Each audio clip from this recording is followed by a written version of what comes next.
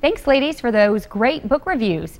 Now we are in the kitchen with my favorite bartender, Joe DiMaggio from the Stray Dog Bar and Grill. Thanks so much for coming back. Jamie, I how love are it ya? when you come. Well, I thought that we would sort of get ready for spring and summer. Yes. And talk about Please, some really, let's do. really delicious, refreshing cocktails.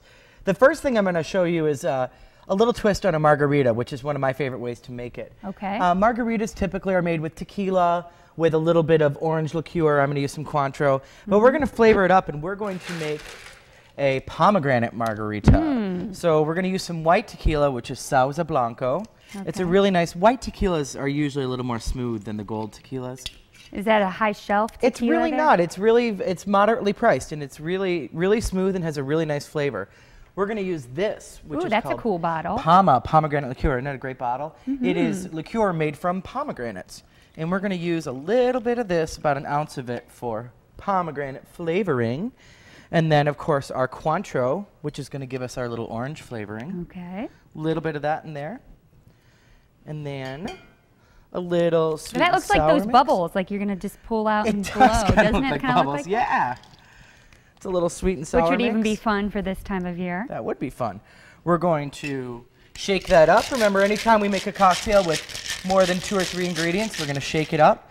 And then I prepared a pomegranate-infused sugar and salt Do you want me to hold recipe. it? Yeah, that'd be Let great. me help make We're the going drink. to put that right on the edge of this glass. So you've got a little sweetness, a little salt for the margarita, and some more pomegranate flavor in that. And so that can't be found in stores. It can only be found at the Stray Dog, Stray Dog which Bar means and you have Grill. to go there. I'm going to garnish that with an orange for the flavoring, a lemon, and a lime.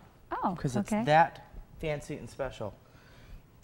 With a straw. With a straw, give that a sip, but then you want to sip on the outside I want of to the yeah, I want to glass so sip you on get the some of outside. the sugar and salt. I'm going to make a mojito, which is a traditional Latin-based cocktail.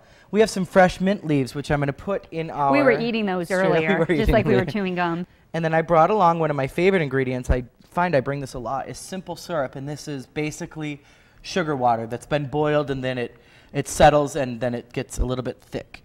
So a little bit of simple syrup sugar water. And what is this contraption? This is called a muddler. It kind of looks like a little mini baseball bat. It is to muddle up ingredients. Get the taste out of the mint Yep, leaves. break up the mint, and it's going to release all that great mint oil and flavor into that.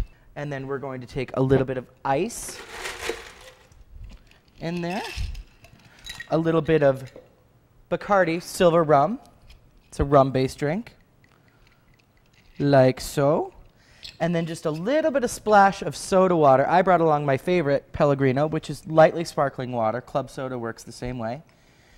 And just because there's mint in there and I want to get it extra mixed up, I'm going to pour that into our glass and garnish with a couple of sprigs of fresh mint. Okay, more of that. Right on top. And it's a very, very refreshing, I'm ready to try. crisp, delicious cocktail.